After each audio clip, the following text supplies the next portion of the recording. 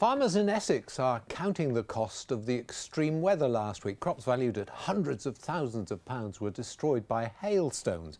The farmers say they now want financial help from the government. Here's Richard Daniel. Massive hailstones hammering down in Thaxted last week. Robert, I've never seen damage like this before. Well, neither have I. First time. Absolutely devastating, isn't it? It looks as if someone's come through here with a flail mower. 8 days on, Robert Caton still can't take it in. The scale of the damage on his 200-acre farm is immense. We hope it's a one-off. We're having trouble getting our head around it. We don't know what to do now. We've never seen this devastation. This is our year's work. To us, you know, they're more than money. We look after them, we tend them all year. It's quite hurtful, yeah. This is what the crop should look like. It's due for harvest in about 3 weeks. But take a look at this.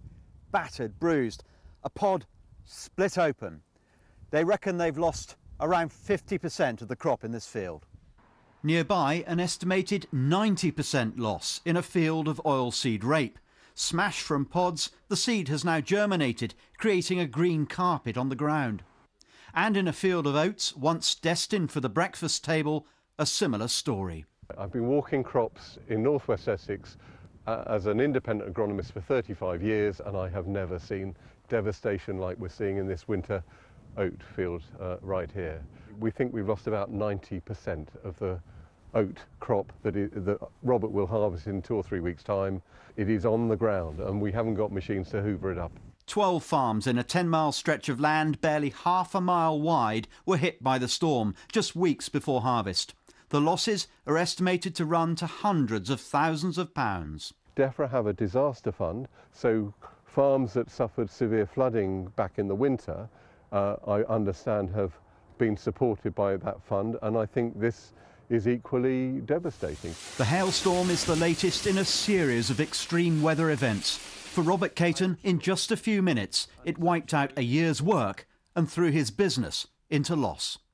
Richard Daniel, BBC Look East, Thaxted.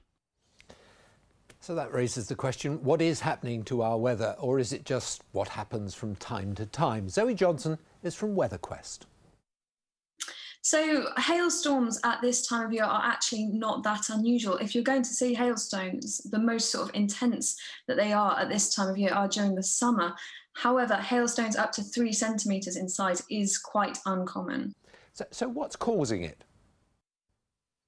So last Tuesday, when we saw the sort of really severe thunderstorms and those large hailstones, it was a really hot day. We had temperatures of 28 to 32 Celsius across the region, so really quite warm at the surface, but higher up in the atmosphere, it was a lot cooler. We had a cool upper trough, and this created quite a large temperature difference through the atmosphere, and that led to a lot of instability, which is one of the key ingredients for thunderstorm formation. So that's why we saw so many severe thunderstorms across the region.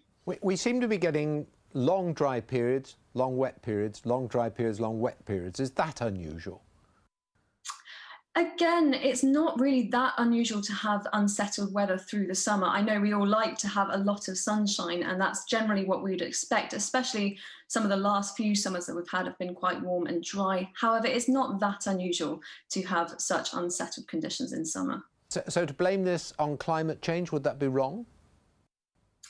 It's very difficult to link certain events directly to climate change, but what we can say is that a warmer atmosphere can hold a lot more moisture. So as the climate warms, there is the potential for these events to become a little bit more intense. So we're talking about heavier downpours of rain, more frequent sort of large hailstones, and generally more intense thunderstorms.